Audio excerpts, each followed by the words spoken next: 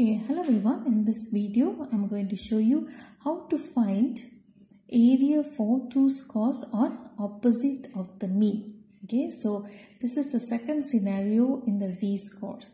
Okay, so the example is, what is the percentage of students scoring between 62 and 72 given the mean of 70.7 and standard deviation of 10.27?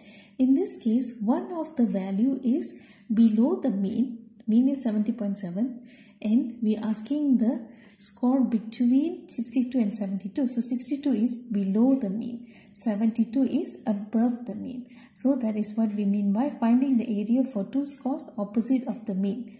So mean is 70.7, there is one score below, one score above. Okay, so what is the step 1? Similar for any other z-score, firstly you need to convert the raw score into the z-score. So what are the raw scores I have? 62 and 72. So for 62, I convert it to the z-score. 62 minus the mean 70.7 divided by standard deviation 10.27, I get negative 0.084. So this negative is trying to indicate that this raw score is below the mean. Now for the second z-score is 72. For the second raw score is 72, and then I convert it to z-score. 72 minus 70.7 divided by 10.27, I get 0.13. So the area under the curve is middle line is the mean. So there is a score below the mean and there is a score above the mean. So for the below one is negative 0.84. So this is the z-score.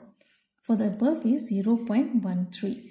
So the area that I need to find out, this is the range, right? I want to identify the range, the percentage between these two. So I need to identify this shaded area. So how do I find out? Look in the table. That's my step 2. So in the table, how do I look for it?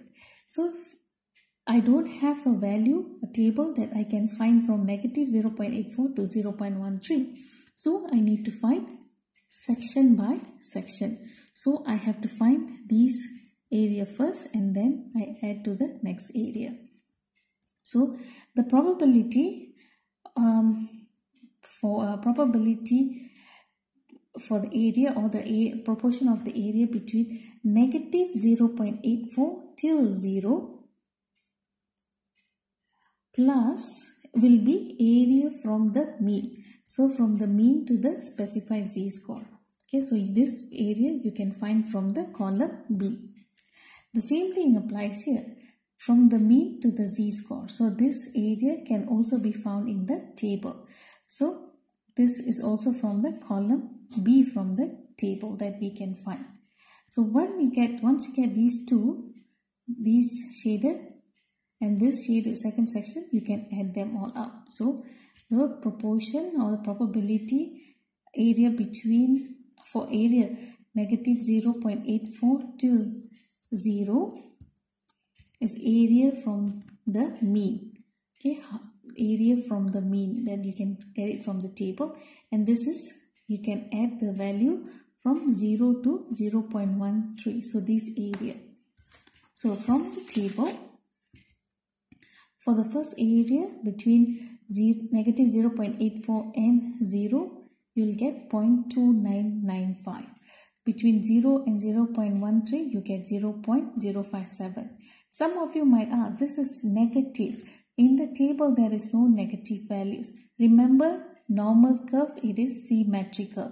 So that means negative 0.84 to 0 or 0 to 0.84, it is the same area. So you will get 0.295. Okay, so this, when you're finding the area, you can ignore the sign, you can ignore the negative values because they are symmetrical. So there is no negative values on the table because it carries the same meaning with the positive. So when you add these two areas, you get 0.3512. The proportion of these, the range between negative 0.84 and 0.13 is 0.3512. Next step is we convert it into percentages. So step 3, we convert it into percentages. Multiply by 100, you get 35.12.